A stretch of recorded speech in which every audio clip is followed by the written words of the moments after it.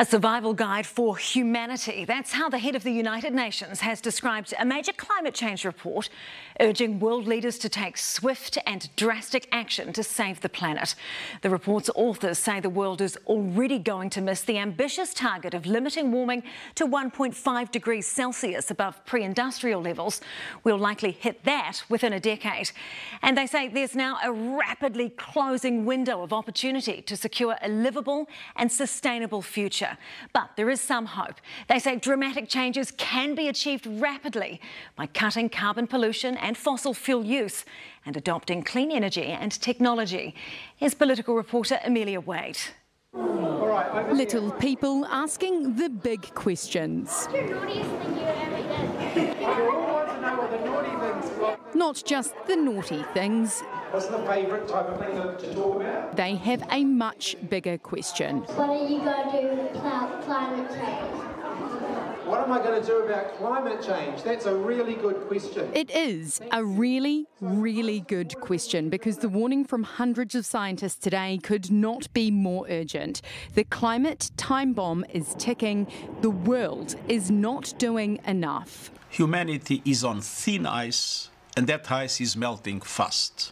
If humanity continues on its current path, when these inquisitive children are 80, the world will be 3 degrees warmer, and that would be catastrophic. Will your government take radical action?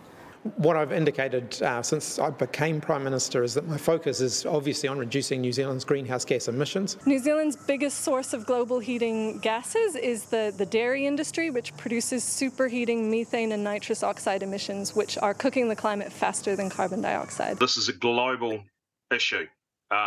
It's not a New Zealand specific issue.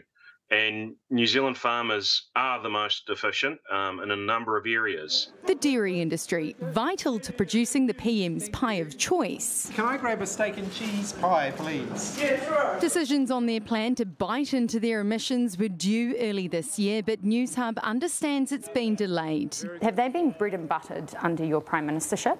Well, it is a bread and butter issue, in my view. The plan to price farm emissions was worked on by the Climate Change Minister. He says it's no longer worth the paper it's written on, and it's crunch time. The next government will be in office for the 3 years in which those really critical decisions to dramatically cut emissions will have to take place. The biggest thing that I think we can do is to accelerate our embracing of renewable electricity. You know, tackling climate change has a major impact on our way of life and on the way we live, and so we are continuing to focus on it. It's also a focus for the next generation, whose future depends on it. Oh, kia ora, Amelia. So why has the plan to price emissions been delayed?